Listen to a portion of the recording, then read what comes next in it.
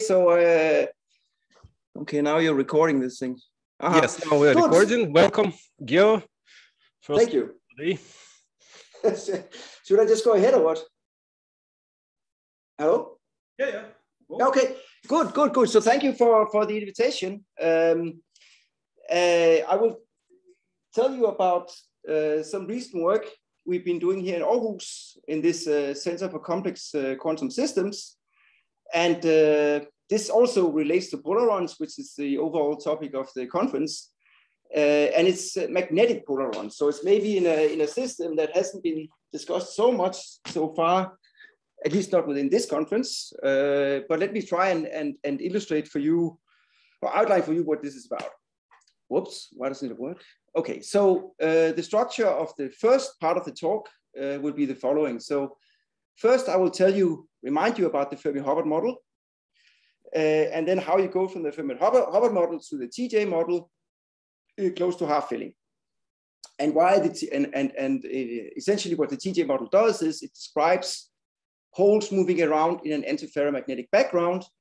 And I'll try and wave my hands and appeal to, that this is finally something where cold atoms can actually say something about the phase diagram of high TCs.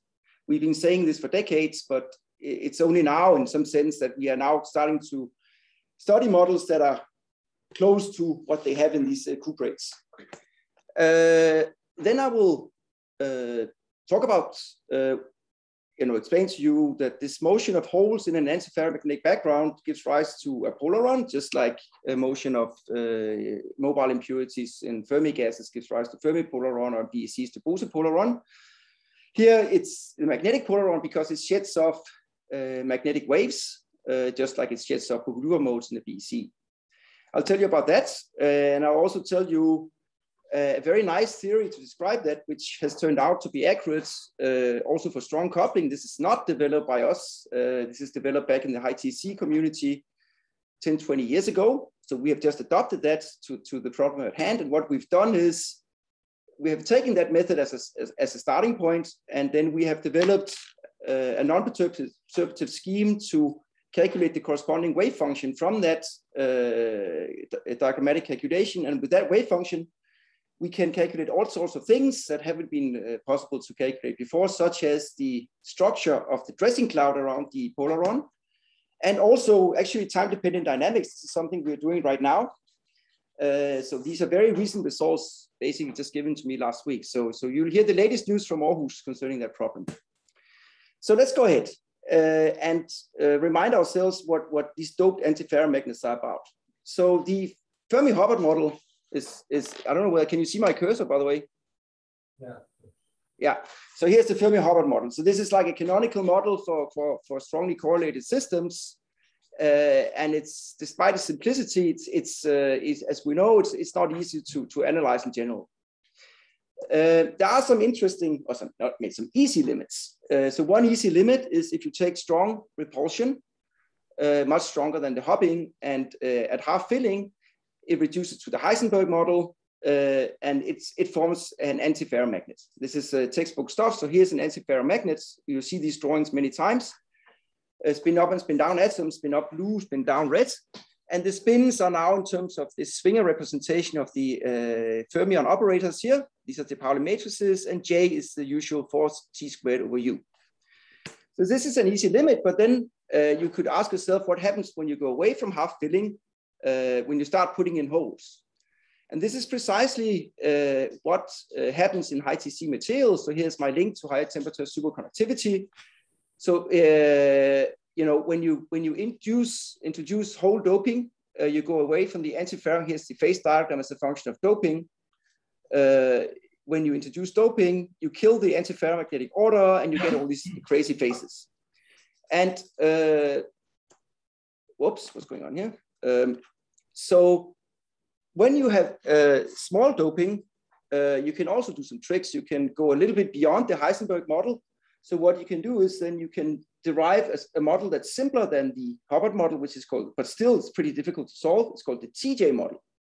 And what the TJ model does is that here you have your Heisenberg model. Here's your magnetic ordering here. But then you now have holes hopping around. This is the first term here. So you start having hole hopping in your term, in addition to your magnetic order. So you have now two terms that compete with each other. And here's a little cartoon, so let me illustrate how that works. So here's a hole. You can see this green hole here in the middle. So here I've removed an atom. And when that hole moves around, and there you have the spin up and spin down atoms surrounding it. But then when the hole, when the hole starts to move, you see it starts to create frustration. They want to be antiferromagnetic, but now you have a lot of ferromagnetic neighboring sites here that cost energy. So it actually costs energy for the hole to hop. It creates more and more magnetic frustration in the system. So in general, the hole hopping and the magnetic order compete with each other. And it's this competition is actually not easy to understand in general, but what it does is it leads to the formation of polarons, just like the motion of a mobile impurity in a BEC sheds off spin waves. Bouguer mode sheds off spin waves, the hole. So it leads to the formation of the polaron. And there was a lot of attention on that thing. So if you look up magnetic polarons in the TJ model, you will find an immense amount of literature.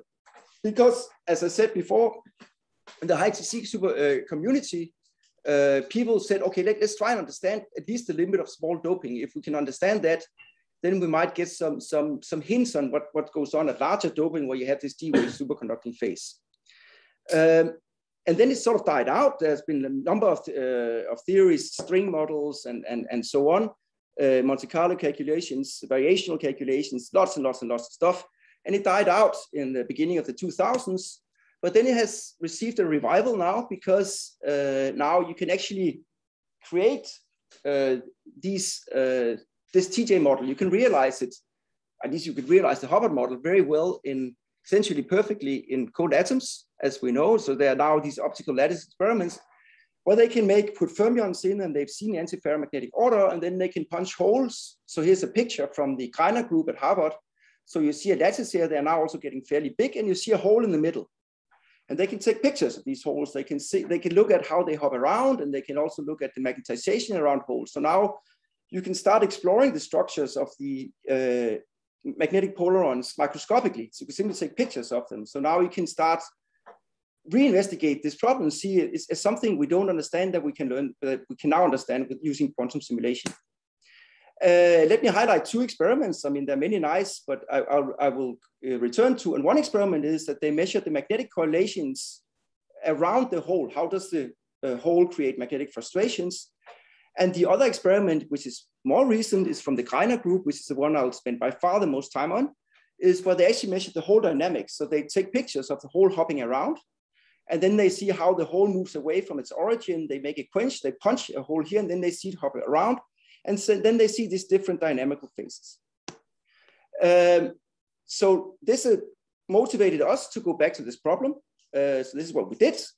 And we were looking around the literature, and then also partly because of our own background, the most natural thing was to think, because it's so analogous to what we've done already with polaron physics, is to think in terms of how does this hole create spin waves that dresses it. That's so obvious if you've been working on the previous fermion problems, polaron problems. So this is what we did. So our attention focused on what's called the self-consistent Born approximation.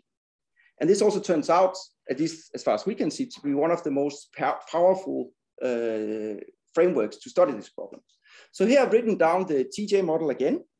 So you see you have a hopping term here, and you have the magnetic term here, and they compete with each other. Hopping kills magnetic order. And then, okay, so we can write it into a form that looks even more familiar, very familiar actually for us from the cold atom community, by using a Holstein-Primakov rotation or representation of these spin operators and Fermi operators in terms of, it's also called the slave fermion representation. And basically what you do is you split, you express your Fermi operators in terms of spin degree of magnetic spin degree of freedom and a hole degree of freedom. So you see you now have two operators entering. You have a hole operator H here, and you have a B operator here, which is a spin wave.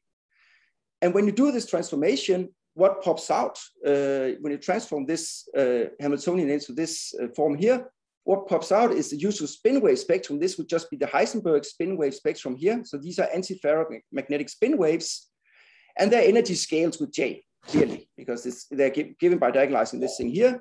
But then you have this funny term here, which the first term, which describes hopping of spin waves. And here you very explicitly see how the hopping, so now it's at the level of mathematics, not just the cartoon. You can see how the hopping of the hole, this describes the hole coming in with a given momentum, crystal momentum, and then coming out with another crystal momentum. It sheds off a spin wave. Or it can also, of course, absorb a spin wave, but you can see how that starts to create spin waves in the system, which cost energy. And if you that vertex here, this shedding off of spin waves here scales with T, because hopping scales with T. So one thing you should remember is that the coupling strength of this system is J over T. So, so if J over, it's the inverse of that. So if J over T is very small, if there's a lot of hopping, then the problem becomes strongly coupled. The hopping kills the magnetic order. If T is very small, then you almost go back to the Heisenberg model, which you can solve. So strong coupling means J over T small.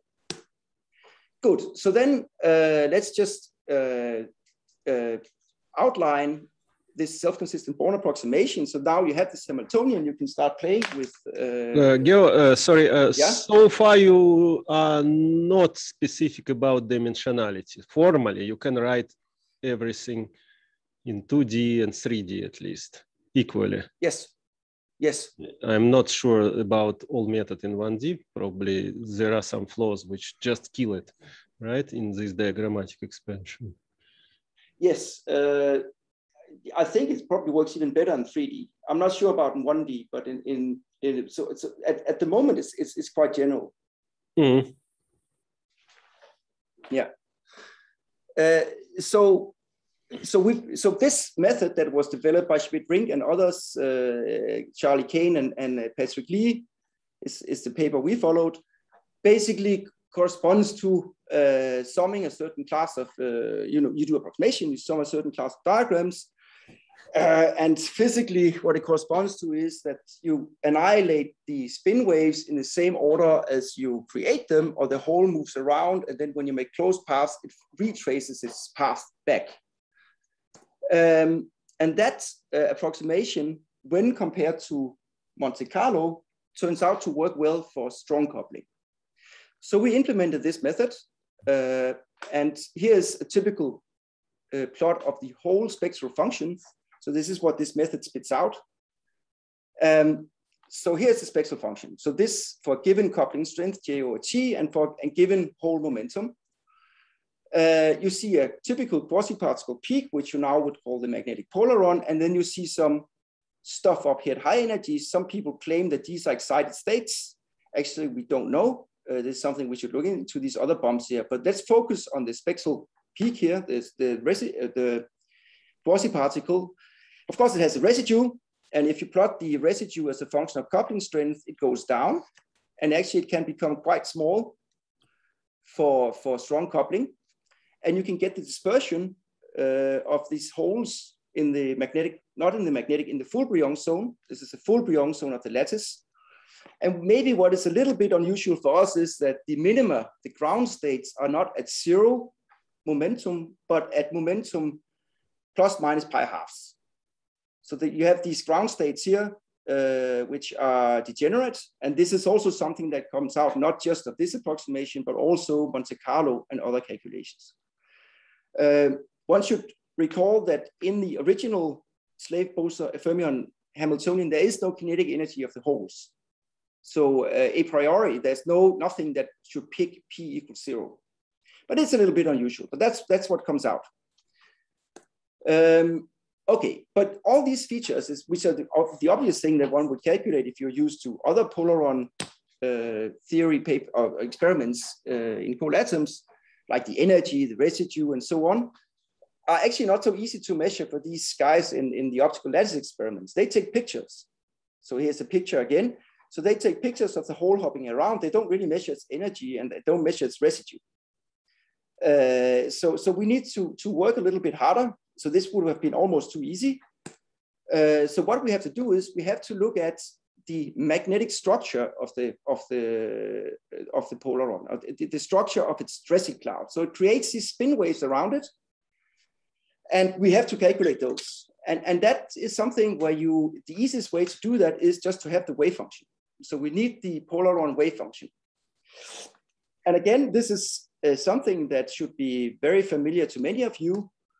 The concepts that come out are very similar. So basically, here we've written down an expression for the polaron wave function. So you have your antiferromagnetic order over here, and then you can expand the polaron wave function in the number of spin waves that the hole has created. So here's a residue times a bare hole with no spin waves, just acting on the antiferromagnet, and then has the first term with one spin wave created. So you see here, you create a spin wave with this operator B, and the hole has a different momentum to conserve momentum, and so on. So this is an infinite series, of course, and here is diagrammatically.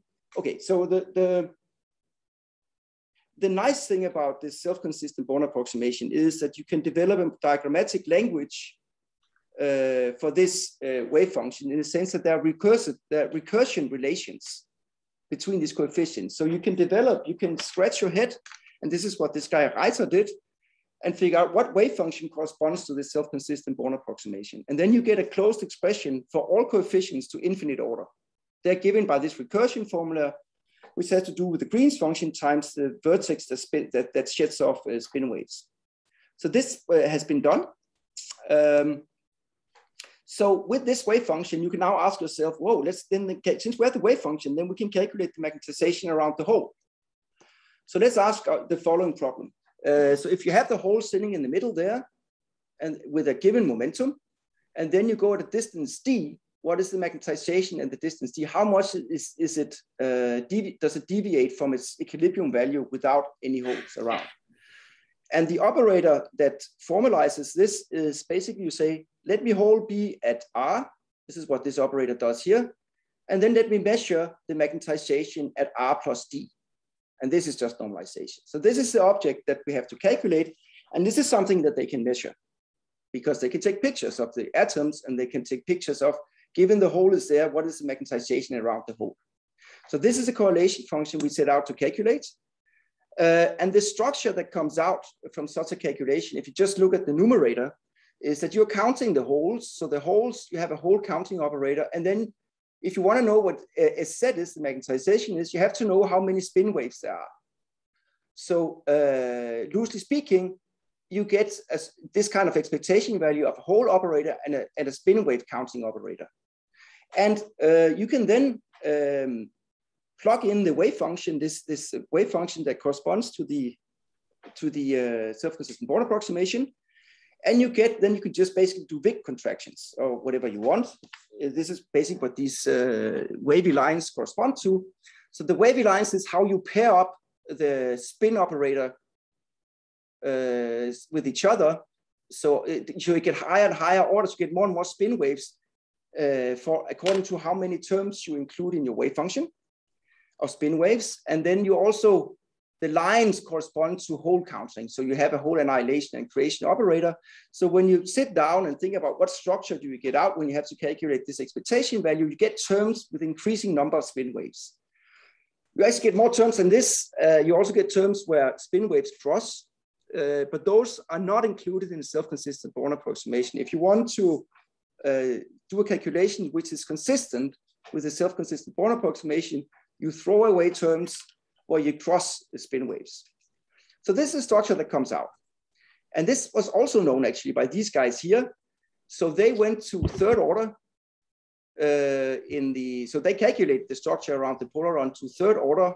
A question? Here. Yeah. So what is the interaction between these polarons? I mean, is it attractive or repulsive? Between two polarons? Yeah. That's an extremely good question. That's what we're working on right now. It's attractive.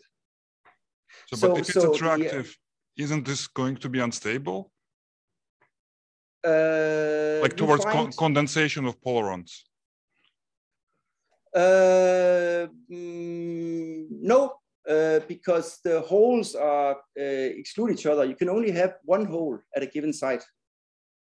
So they're fermionic. So that's actually, I mean, now I'm giving away, but we're actually looking right now at the pairing of these holes, of course. But this is not what, huh?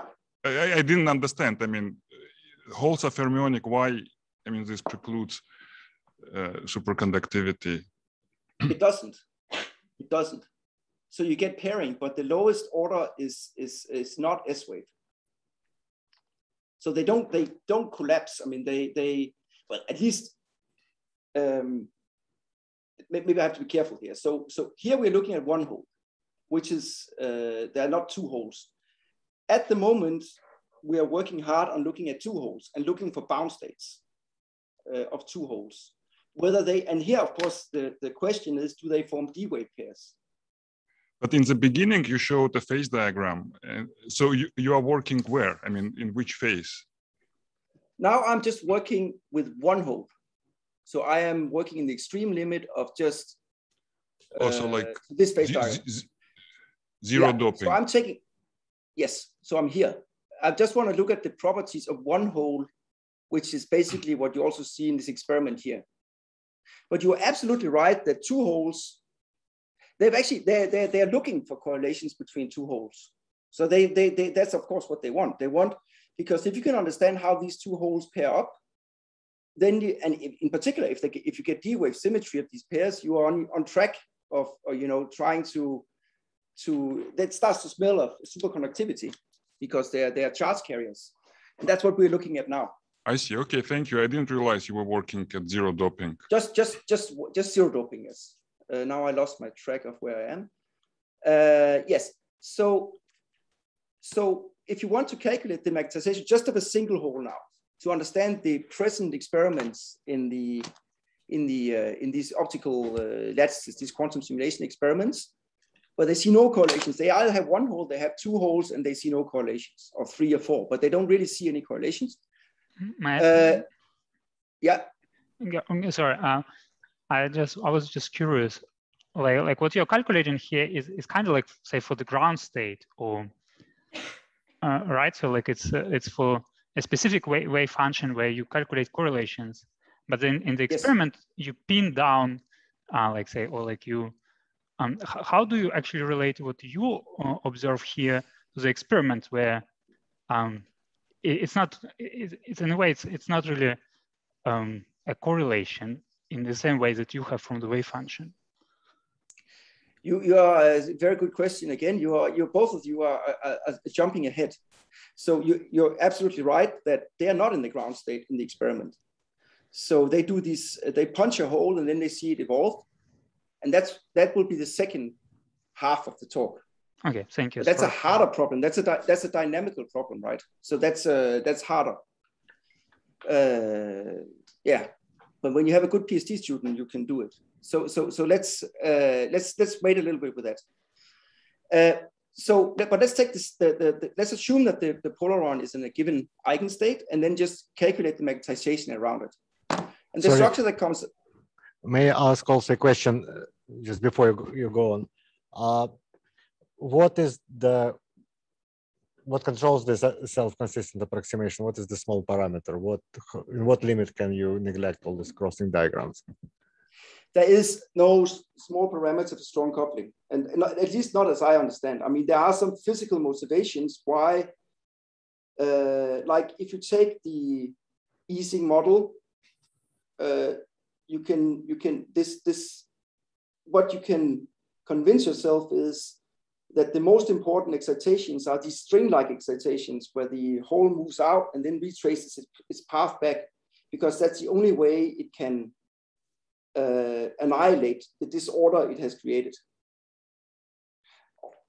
It can also do it in other ways. It can retrace, it can go around twice and things like this, but the most important things are it goes out and then back. And this is in some sense what this approximation does. Of course, we're not in the Ising model. So if you create a string of disorder, then you have terms in the Heisenberg Hamiltonian that can repair that disorder. So as far as I'm aware, it's physically motivated by those kinds of considerations, but there is no expansion parameter for strong coupling.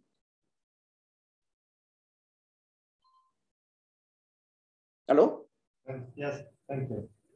Okay, so people calculate the magnetization going to third order, and what this Christian Knakkergaard, who is a PhD student here now postdoc, not for much longer, unfortunately, he actually was able to write down some Dyson-like equations to calculate this expectation value. So he was able to go to infinite order. So not only can you do the wave function to infinite order, but you can also calculate expectation values of this kind of the magnetic structure around the hole to infinite order. And this is nice because then we can go to the strong coupling regime, which empirically is where this self-consistent Born approximation works well, even though there is no formal expansion parameter. But it has turned out to work pretty well there when you compare with Monte Carlo. And it's also nice to be able to go to infinite order because the Hubbard, to get the TJ model from the Hubbard model, you assume that U is much larger than T. So inherently, T is much larger than J. So you are in the strong coupling regime if you want to study the TJ model from the Hubbard model, which is what they do in the cold atoms. So this is what Christian did.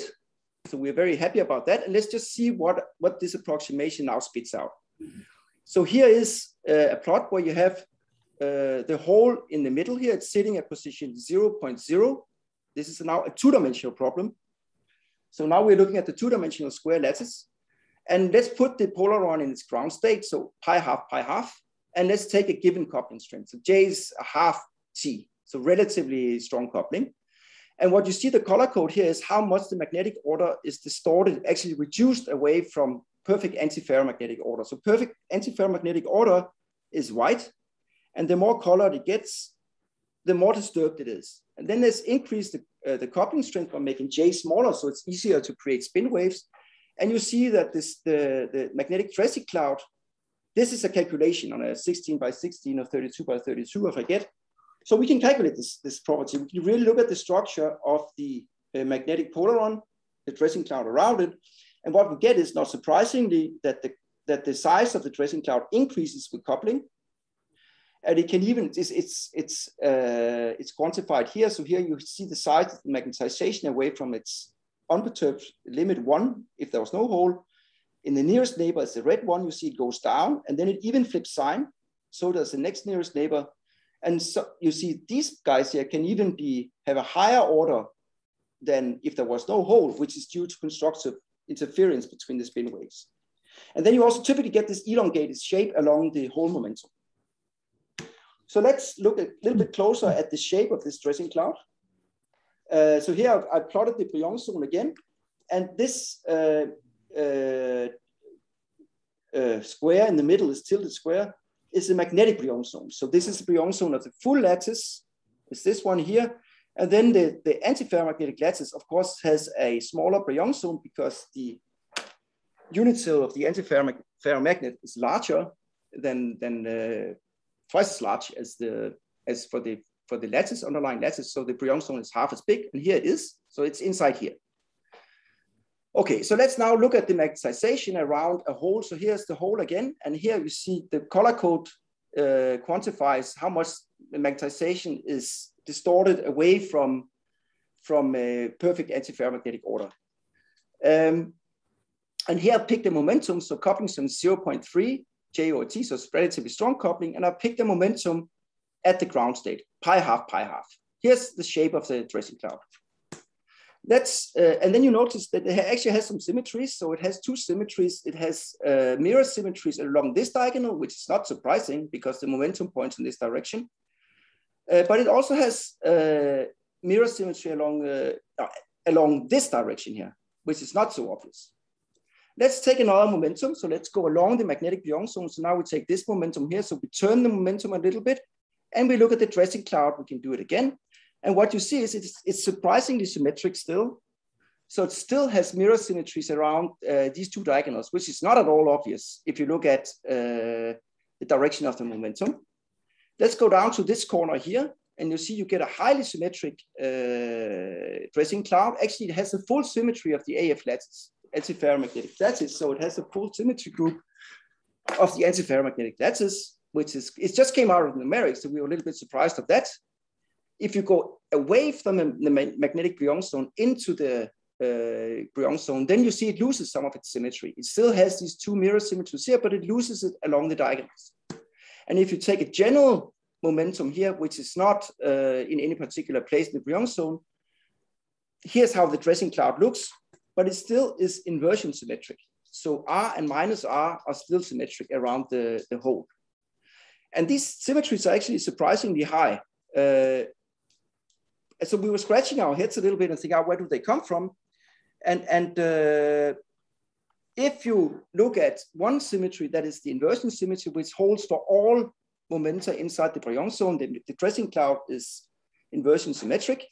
That comes from time reversal symmetry. So that if you can actually show that it comes from time reversal symmetry, and that's actually, at least not to us, so obvious, because you could imagine that if the polaron is moving in along some direction, crystal momentum, maybe the dressing cloud looks like this. It doesn't have to be symmetric, inversion symmetric, but it is. But this you can convince yourself from time reversal symmetry. So it's actually symmetric. And you can also convince yourself that the lattice symmetries of the AF order, the antiferromagnetic order, you can use those to show that these mirror symmetries along the diagonals hold when you're on the edge of the magnetic Bruun zone. So in particular, if you're in the ground state, it's highly symmetric, the dressing cloud. So we think this could be fun to look at. And funnily enough, the experiments have not looked at the magnetization. They've looked at much more hairy correlation functions, but the magnetization itself around the hole, they have not really analyzed in detail, but we think it could be fun to look for these kind of symmetries. These are, by the way, independent of the self-consistent Born approximation. They're quite general. So this could be fun, interesting to look at, we think. Now, so back to Artem's question. So what they do is, for instance, in this experiment here, this is from, it's very recent experiment from the Greiner group. They don't look at ground states. By the way, the temperature is also not negligible. So even if they could equilibrate the thing, it would be at temperature, but that's a different problem. They do non-equilibrium dynamics. So they punch a hole. So in this experiment, basically what they did, you see a picture here, they punch a hole in the middle, and then they watch how that thing evolves in fairly large lattices now. So they also punch 4 holes because they're so far away from each other, they don't really interfere. But the essence is that they look at dynamics and not ground states, as Artem pointed out in this question. And what they can do many things, but what they do, one of the things they do is they look at how does the hole propagate away from its original position at time equals 0. It starts to diffuse in this lattice, it starts to hop. So they can basically measure the distance, the average. So since they can take pictures, they know where the hole is on average. Of course, it's symmetric when it evolves out, but the hole will start to diffuse out. So the average distance it is away from its origin at t equals 0 will grow in time. And this is what you see here. So these points here are how far away the hole is from its origin as a function of time for 2 different coupling strengths, these experimental points here. And the Greiner group, they threw 2 theories, they threw many theories at it, but I hear that I've shown 2 theories. There's some, initially you see that the diffusion follows just basically quantum walk of a free particle. Just put a free particle at position 0 and then let it evolve in time freely, no interactions. This is what this dashed line gives you, quantum walk.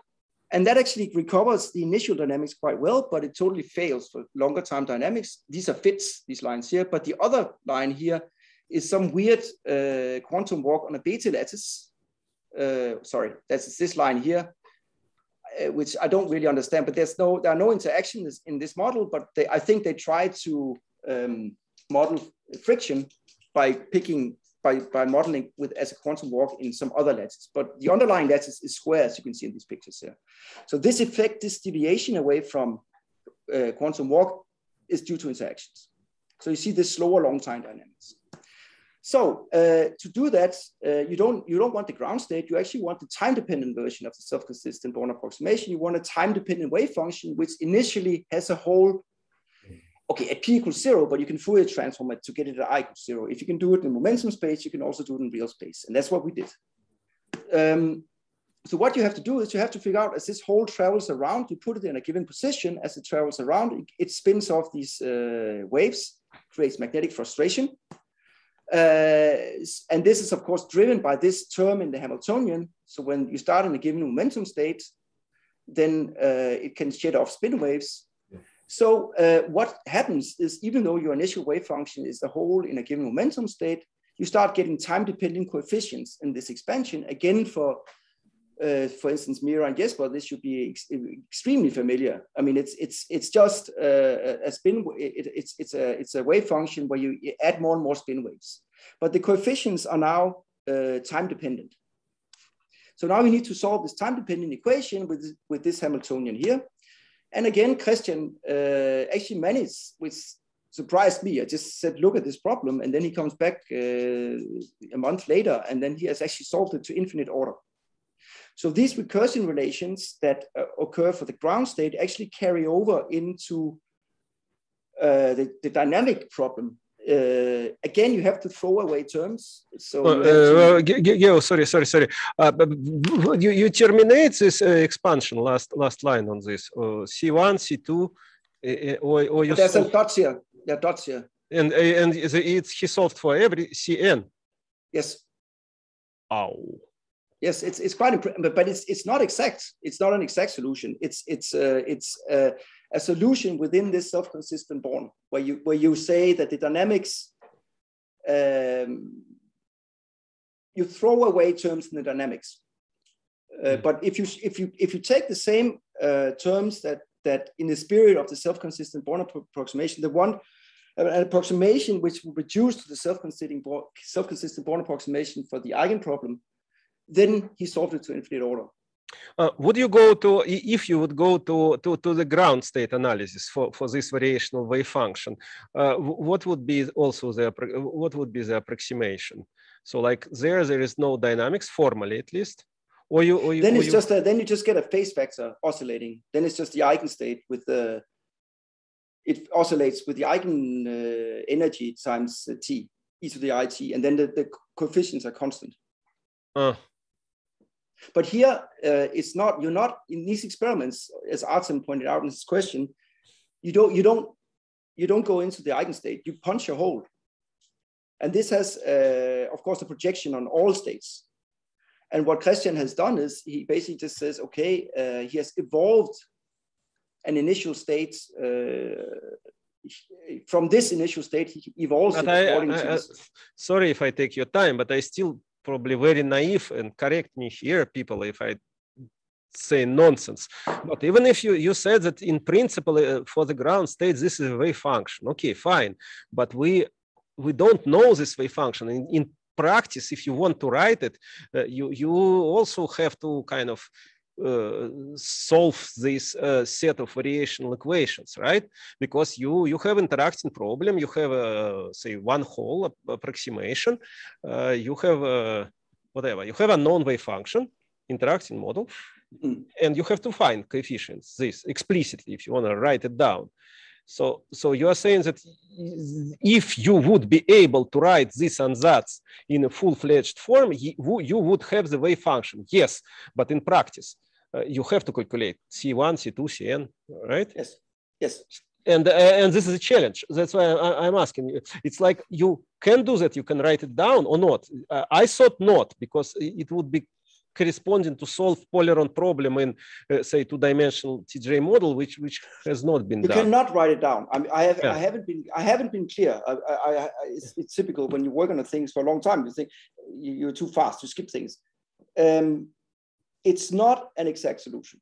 Yes, of course. It's not an exact solution. Yeah. So if you look at this, here is the wave function. Here's the eigenstate of a given. You see the eigenstate you write as a coefficient times just the whole and created on the antiferromagnetic background. Yeah. Then there's a next term is the whole, but then there's also a spin wave.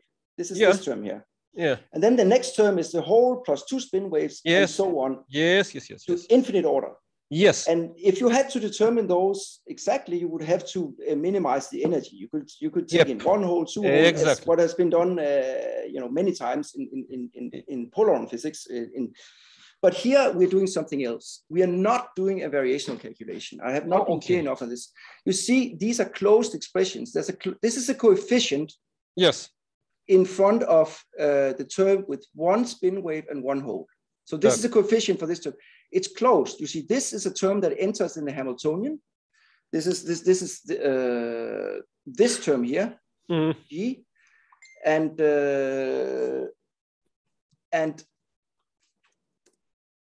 this term here is a Green's function. So it's closed. It's a closed expression. Okay. And this is an approximation, but this is the wave function that corresponds one-to-one to the to these kind of diagrams. Where are they? Here. I see.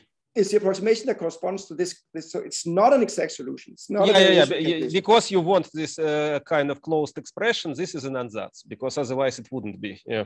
Absolutely, and this is why we can go to infinite order, because this ansatz has a nice underlying recursion structure. So even when you want to do dynamics, you can do it. I see. So if you say, okay, if I create a hole, it starts moving around, it starts creating spin waves. But if you only take into account a subset of those processes, you get a closed expression for these higher order coefficients to infinite order. It's still pretty damn, it's very impressive. I didn't do it. It's Christian who did this. So it's super impressive he can do it. But it's still it's not exact, but it's still hard. I see your point. He's really it's very nice. It's one of the kind of exact approximate ansatz, which exact approximate, you can call it that. Within this approximation, it's exact. Question. So there are processes that take you away from this form of the wave function, right? That destroy it. And those processes have a certain time scale. So validity of this is a question of time scales. There is a time scale on which the dynamics occurs, and there is a time scale on which processes like collision integrals that take you away from this, form of the wave function, from this time-dependent mean field kind of ansatz. So can you comment on that? Did you look into those timescales? No, this is work in progress. So we did not, no, I cannot comment on whether there's some phase-based arguments that makes the time scale of these crossing terms longer. It's a good question. At the moment, it's something we're looking at. We're just looking at this method right now. But did you check it independently against something else, like some other, simulation or? Yes, but there aren't many simulations. So this is well beyond. In high TC, they never worried about dynamics. And here, let me maybe show you some slides. I can tell you what kind of theories we can compare with. I wanted also, since you, maybe I'm also horribly run ahead. I just wanted to mention that, to my surprise, now I learned indeed that this non-Gaussian exponent to the quadratic form works fine. At least this is a kind of interesting whether you checked against this. So what people like, well, I should say name of Daimler, but it was before him, but they wrote a lot of papers on that, on this non-Gaussian kind of exponential form of ansatz, right? Which is also kind of exact approximate. Just I know. Okay, so that's a bunch of. Okay, you're jumping ahead. So maybe I just show. Then just keep this in mind. Let me just say don't very answer briefly. now. Let me just don't answer now. Maybe answer when you want. I just mentioned it. Now I shut down. You see these papers here. There are these papers. By exactly. Yes. It was about actually this is what's called a string model. Yeah. So they have this, and to be honest. When I read these papers, you should ask them. It's not comprehensible to me precisely what they're doing in this string model. But I think it's fair to say maybe there's some people from the group here we have to be careful, but it just doesn't model. I mean, it doesn't work very well when you compare with experiment. I think the string model, as far as I understand it, but you should ask Eugene or Fabian, has a subset of the method that we are using. At least it doesn't, when they compare with experiment, I'll show you, I will not show you their data, but I can tell you where they are. No, they brought me to this business. I also had like very recent paper with them on that. I didn't believe it works, but it works with both. No, but this is not the what you did with him. It's not the string model, right? It's not the string. No. I'm just saying sometimes exponent works, sometimes not. Sometimes, I wanted to know your opinion. I'm not familiar with. Maybe you should try it and see how it works. I don't know. I wanted your opinion as you do another method. I have no view. This is a new field to me. I mean, but I can tell you that any method, also just to brute force variation of this thing could be fun, because I don't. They're basically at the moment, as far as I'm aware, it's us and it's Eugene with Fabian Brust, and they do this string model, which is you should judge for yourself how well that works. But we are not convinced. Let's put it that way. So let's just see what. Now I've created a lot of items, but I mean, let's just see what happens. Let's see what this method spits out. So here, I have created a hole at r equals 0, here and here. And to the left, you see how this hole diffuses into a square lattice.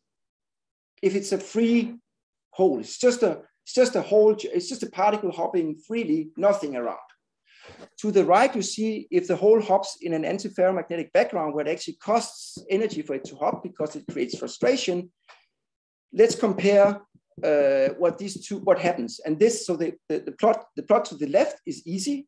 This is so it's free for one lattice side, jump on one lattice side. This is just free. This is what you can ask a student in second year to do. This is what comes out of what Christian did with this heavy numerics.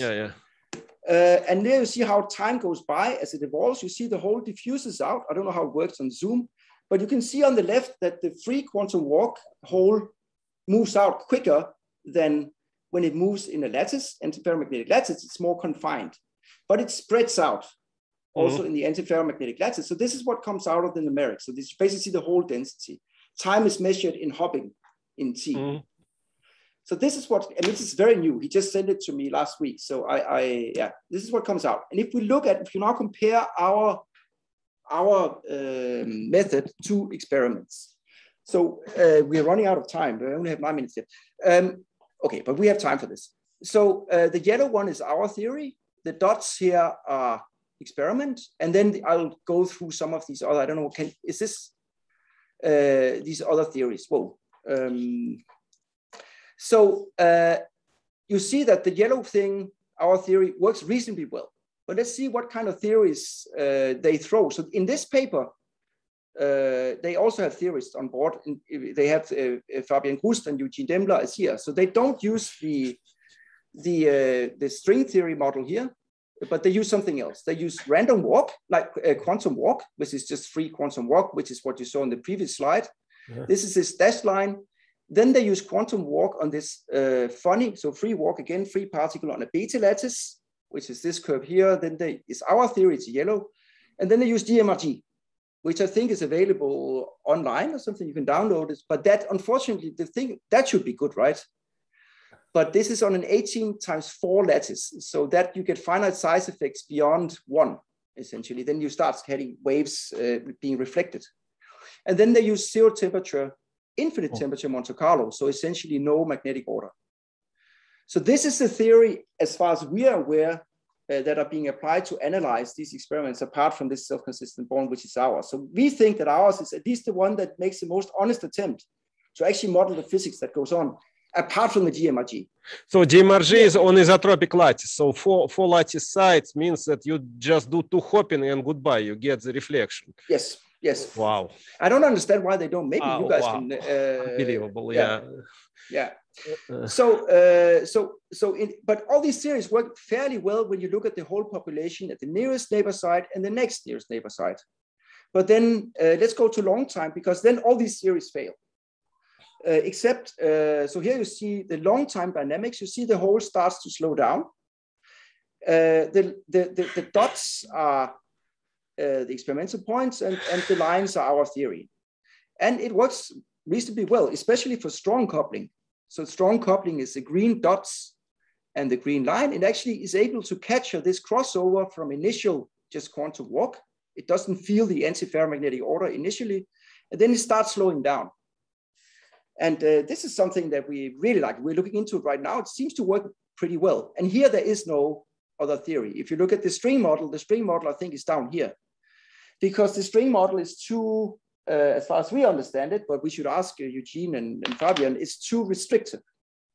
It basically forces it confines because it doesn't have this Heisenberg relaxation of the magnetic order.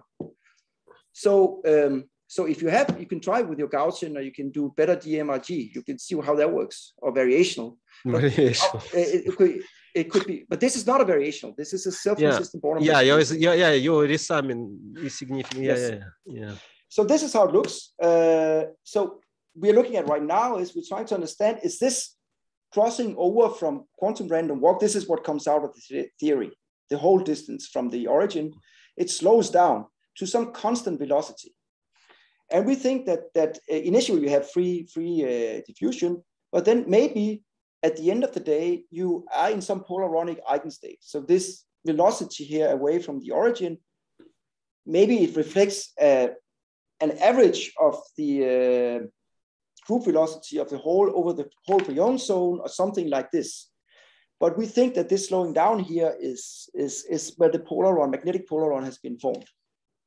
This is what we're looking at right now. And here we're looking at the velocity that you get as a function of coupling strength. This is our numerics, and this is the theory. There are only 2 points so far in the data experiment. So that's what we're looking at now. So as I said, this is work in progress. So I think actually we are on time. So this is the dynamical part of the problem. So I had a bunch of other stuff I wanted to show you, but there's only 5 minutes left. So I basically just want, these are the people who are involved in this project. It's Thomas Pohl and Miguel and Christian. So I outlined to you this specific approximation to describe magnetic polarons, which are holes moving around in an antiferromagnetic lattice, creating magnetic disorder around them. And then I said that what our contribution has been to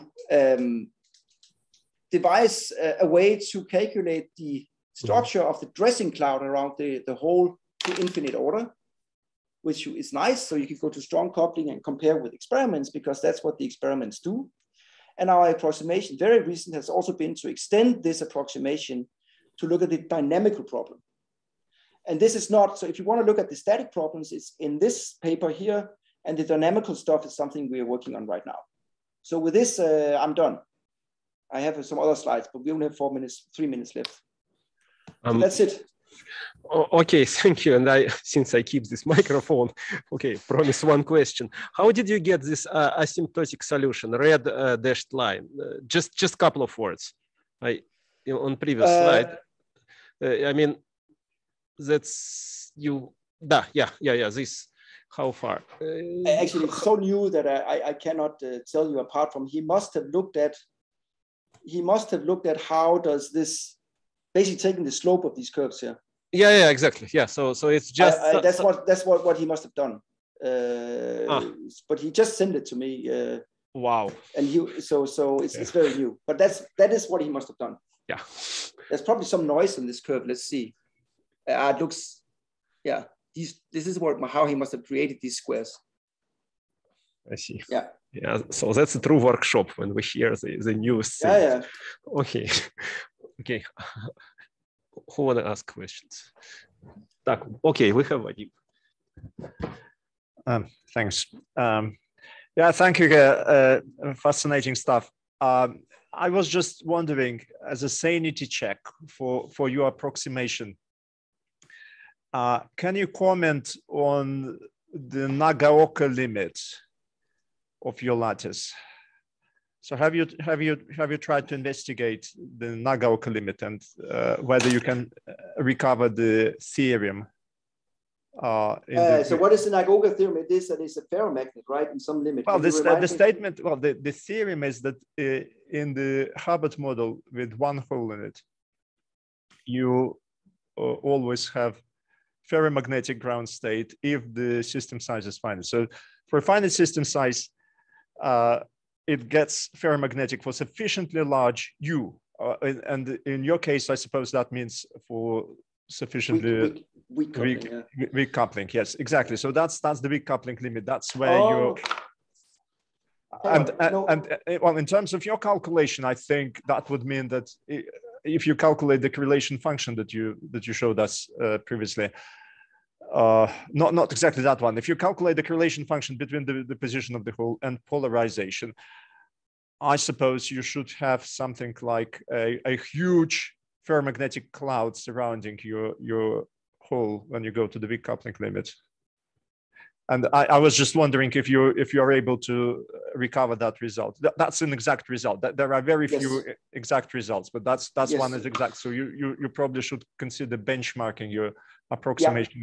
I think, to be honest, that we cannot, because that goes all the way back to this when you do this kind of stuff. Unfortunately, where is it? When you do this mapping here, you are mapping around you are expanding around antiferromagnetic order. Very good. Yes, that's so excellent. That's so we can't reach that ferromagnetic ground state. Okay, that's actually a very good point. It's interesting whether it is interesting whether you can see signatures of the Nagaoka instability developing in the system in this approximation. That would be interesting to see. I guess. Absolutely. Yeah. Okay. So you see some kind of instability, a breakdown, or you see that's a good point. Yeah. Okay, thank you. Oh, just a short question.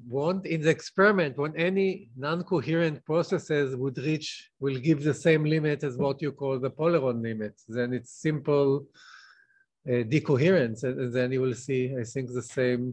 The theory could be simpler. I don't understand. Because you start with a quantum walk, and then we have the other limit. I'm talking about the experiment. Yes. And this could be the decoherence or experiment. I'm saying that the slope could be the experiment points could be not zero temperature limit and all this kind of. Change. So you say that if you did a quantum walk at finite temperature, I think you would get the same thing, because of course, if you go to classical random walk, you will get. I'm just asking. I don't know.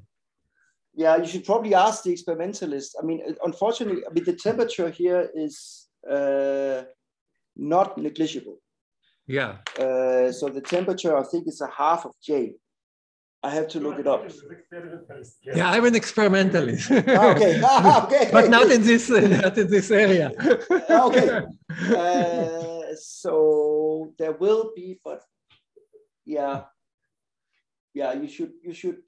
This all what we're doing is zero temperature. So finite temperature is also on our shopping list, but that's we actually don't know right now how to do that from experimentally it's easy, but from a theory point of view, it's not so easy. Yeah, I understand, but all I'm saying that then probably you will miss some higher orders, and it should, I think, lead to such similar behavior. But I don't know. I'm an experimentalist in a different area. Okay.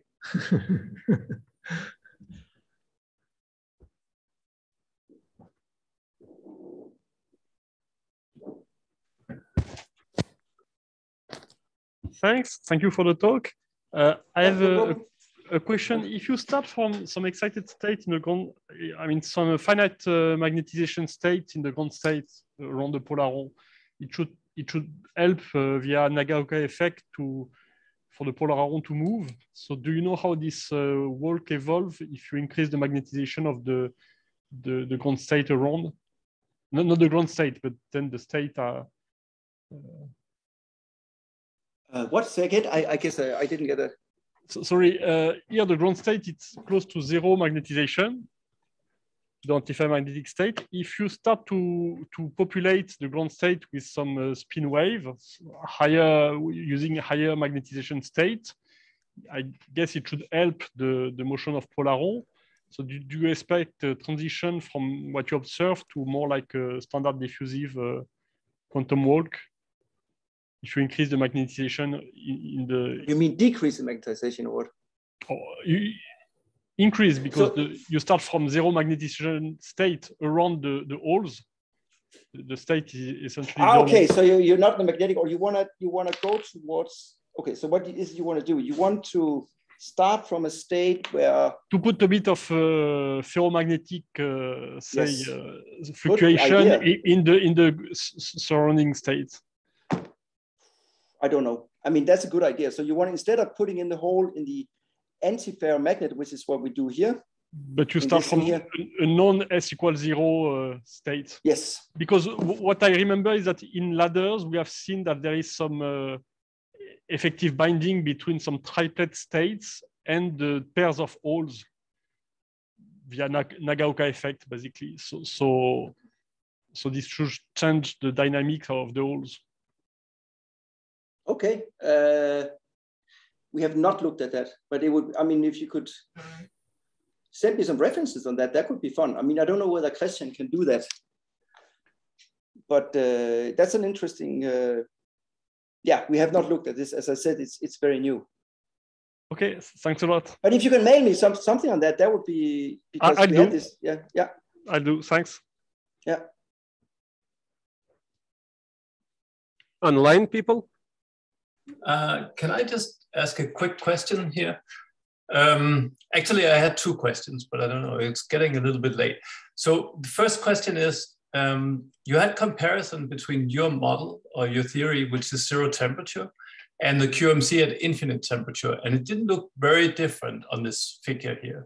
So perhaps you could comment on that.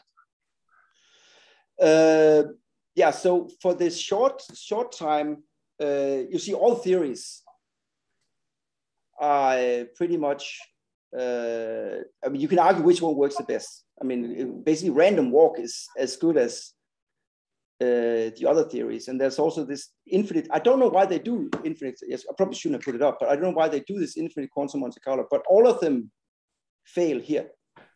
So all these theories fail for the long time dynamics. So I don't understand, maybe some quantum Monte Carlo can explain to me why they do infinite temperature quantum Monte Carlo. I don't know. But they all, as you can see, yes, but they all here, it's hard to argue which one works the best. We think that,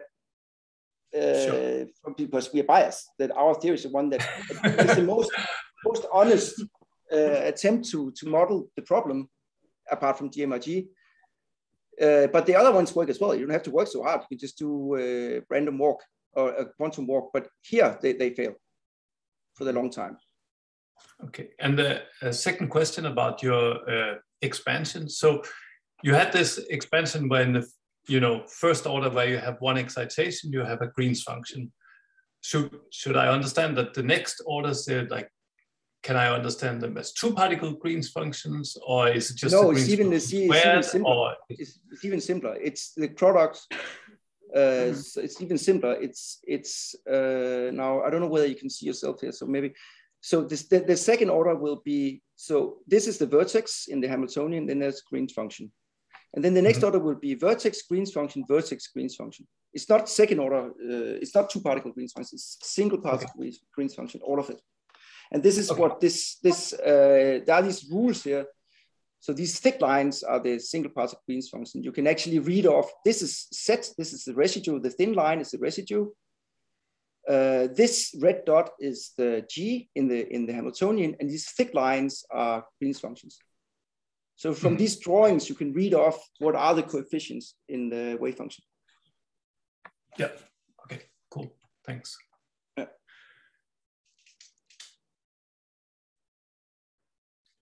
Isaac, online. Okay. If we don't have, I stop recording the first session. Thank you very much, Georg. Stay with us.